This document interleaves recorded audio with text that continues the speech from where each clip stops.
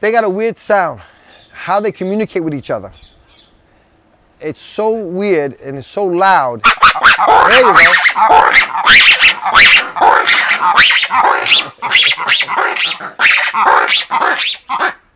That's exactly what I mean.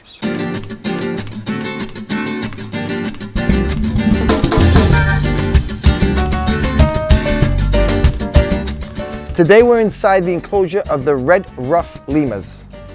They are native to Madagascar. These guys are male and female. They're approximately about 2 years old.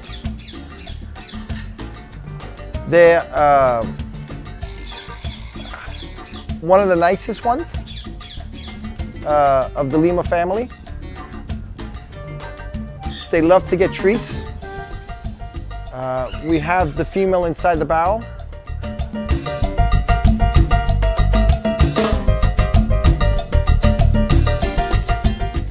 They like to get rubbed in certain spots,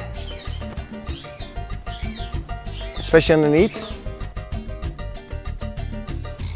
Batman's hanging on. That's cool. Get that shot.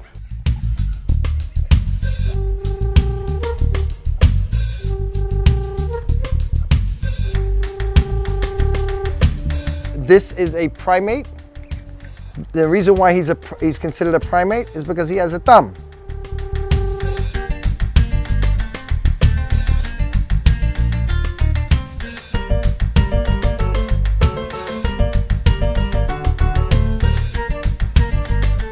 So these guys here will live anywhere from 15 to 20 years or longer in captivity.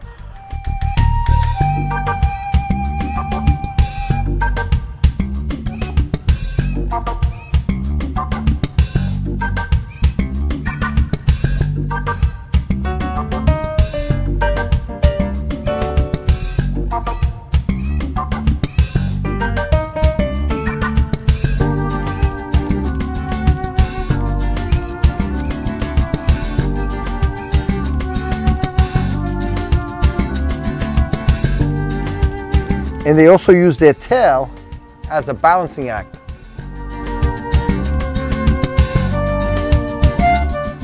And they love hanging from trees and branches.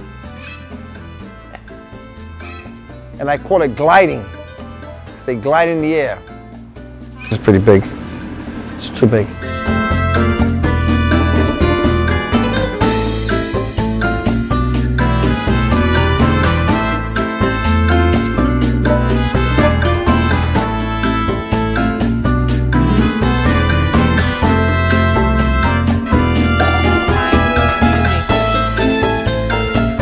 So these are the Black and White Ruff.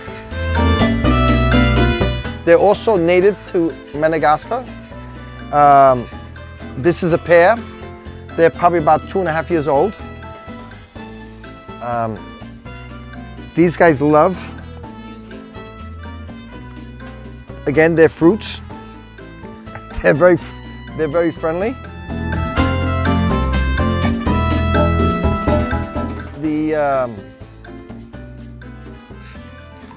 They're also the same way as the Red Ruff.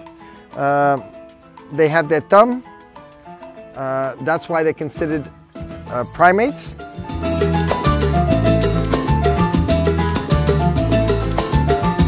They also have their toys, their barrel, a large enclosure for them.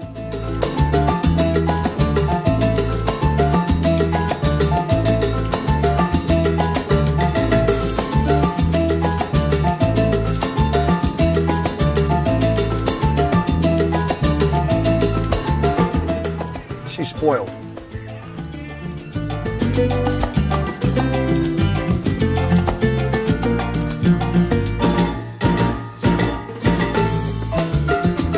They got a weird sound, how they communicate with each other.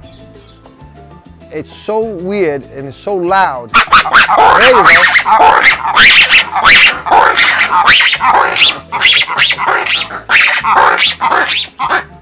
That's exactly what I mean. That's how they communicate with each other. That's the noise and that's the sound. Which again, I love it, because it makes me feel like I'm in the jungle, in the wild, you see?